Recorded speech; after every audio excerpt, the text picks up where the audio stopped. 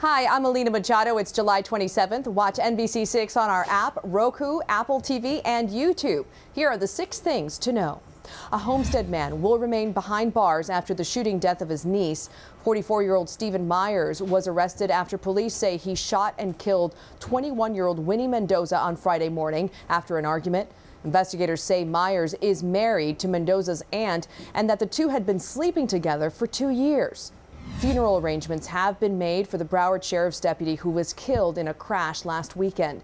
Deputy Benjamin Nibbs will be laid to rest on Thursday in Fort Lauderdale.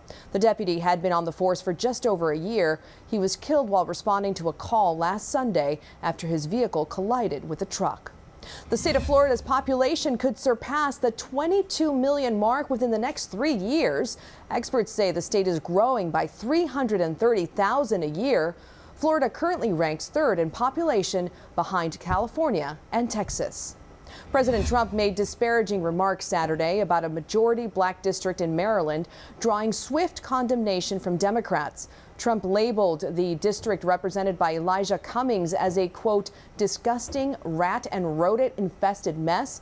Cummings serves as the chairman of the House Oversight Committee, which heard testimony from former special counsel Robert Mueller this week. Already under attack from erosion and rising seas, South Florida beaches are facing a new crisis.